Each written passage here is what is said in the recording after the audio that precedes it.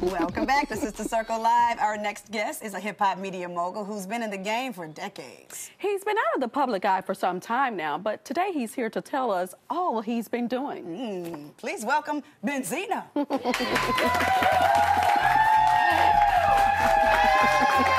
How you doing? Hello, how are you, sir? How are you? I'm well. Thank you so much for being here. How are you? Have a seat, bro. We smell good. You guys look amazing. Thank you. We do our best, huh? Yeah, well, we do damn good. I mean, I just got to tell you. Right. What are you wearing? That fragrance is very nice. It's Prada. Yes, thank you. That's very nice. good. Yeah. Prada. All right, Prada. So, Benzino, I mean, we've seen you in television for some time. I mean, you've been on Marriage Boot Camp. Yeah. You have been on Love and Hip Hop Atlanta, which Yes. when you left, it was kind of rocky. Yeah. And you kind of stepped away from television for a minute.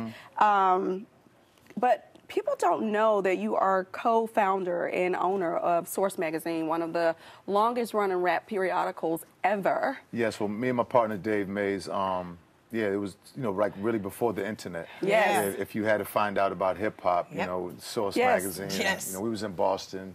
It started as like a one-page newsletter at Dave's radio station at Harvard. And it just grew from there to like a big phenomenon. Yeah. It was cool. Awesome.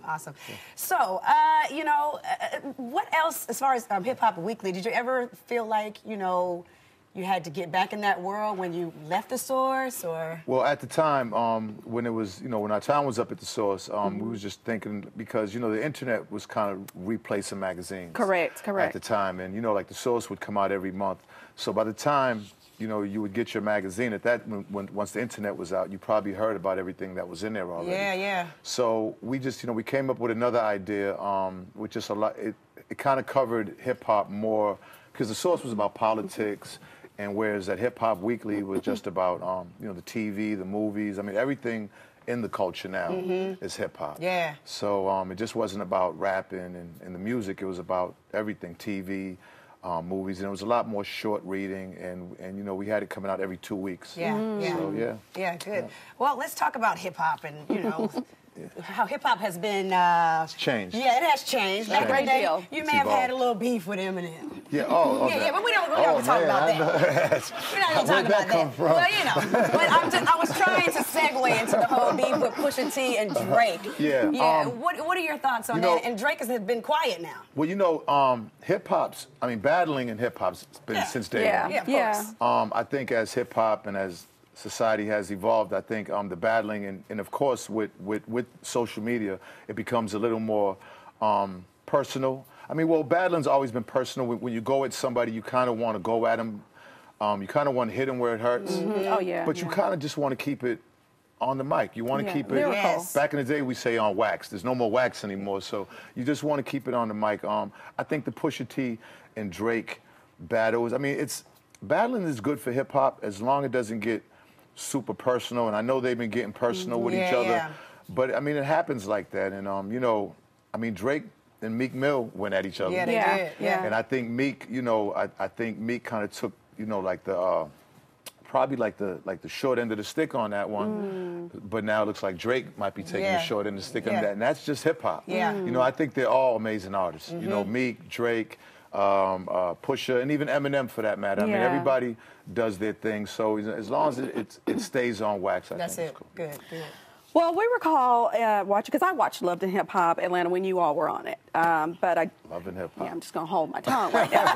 but honestly, I did watch it when you were on the show. I did, and of course, I was privy to seeing you and CBJ, falling out, having a tiff, kind of a little bit of a beef. Right. But you just said, hey, it's cool. I'm a money man. I can make money anywhere, and you decided to go to the Crab Trap. Tell us a little bit about that venture. Well, first, being on reality TV, things happen, cameras, every time there's cameras are involved, I think small situations become big. Amplified, because nobody really wants to go out on TV or go out on camera. I just thought it was an amazing opportunity, my 3 seasons there. The way it turned out, of course, was unfortunate. It wasn't something that I wanted. But, I didn't get on TV to fight and carry on. It just was a bad situation.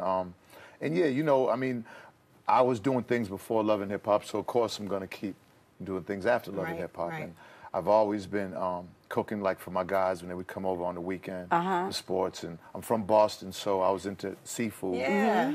And you know, I started making these sauces for crabs, and you know, Look at you. yeah, I know I should. I know. I mean, maybe next time I can come on and cook them. That's you know, what I was just saying. I would love to do that. You know? You and Quad would be great in the kitchen. Yes. Oh, that'd be I dope. throw Yeah. us down. Really? Oh, yeah. Serious. Okay. Oh, she bad. She a bad girl. Okay. Yes. What's your? Everything is something I cannot cook. Really? Nothing. Wow. Yeah. When we come back, we're going to learn the latest on Benzino's life, love, and music. You don't want to miss it. More Benzino coming up next. Yes. We are back with Benzino. So what's going on with music, sir? Well, you know, music is my first love when it comes to hip hop. I mean, I started out 11 years old in my grandfather's basement cutting records. Cheryl Lynn's "To Be Real." Oh, wow. Yeah, that was, you know, so Yes. ever since then it was like hip hop. I fell in love with it. It's been a part of my life. You know, so I'm always in the studio with my kids, Ray Sean, Coy. They're aspiring artists themselves, and then of course out there, Yes. you know, I actually worked on her single coming out now, produced by Scott Storch. Oh, nice. Yeah, Beautiful featuring a Mess, bunch of is it? Beautiful Mess. Yeah, Yes.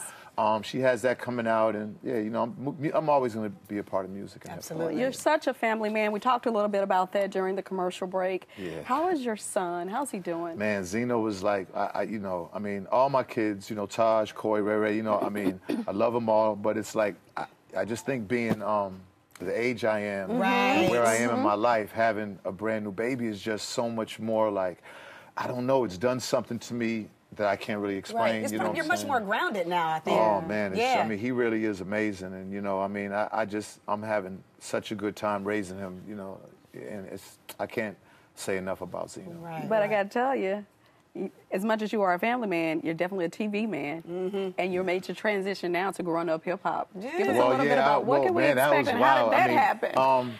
Datari, who's the executive producer, when I was at the Source magazine, we had a TV show called The Source All Access, and Datari came on and was a part of that. And you know, he gave me a call and said, you know, would I be interested in doing the show? I said, of course, you know, because Ray had a deal when he was 9 years old on Interscope Records. Okay. And he's been rapping a long time, and Coy just got into it. So it's like, you know, my kids are hip hop babies. Yeah. So I'm excited, and yeah, you know, I just can't wait to, you know, I mean, TV is dope. You know what I'm saying? At the end of the day, Ain't TV is nothing wrong dope. with Ain't it nothing now. wrong with TV. But hey, this was always the goal for me. Right, Jensen, correct. Good. And you've been doing an amazing job. I want to Thank say you so thank you. much. I've watched you guys. Thank you. Thanks. Well, we appreciate you being here today. Yes. I appreciate Make sure to check out Beautiful Mess on Spotify and iTunes. Yes. And the conversations always continue at sistercircletv.com. Benzino, everybody. Yes. Thank you.